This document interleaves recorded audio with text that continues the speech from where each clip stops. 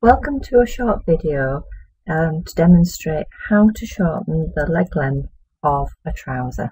First of all, we're going to shorten the leg at the hem by 4 centimeters.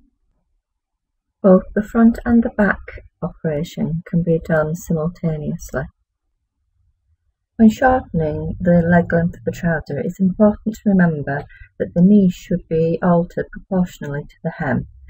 This means that the value of the knee alteration will be 50% of the value used to shorten the hem. The same operation is carried out on all 4 knee points on the front and the back. In this example, the knee has been raised by 2 centimeters.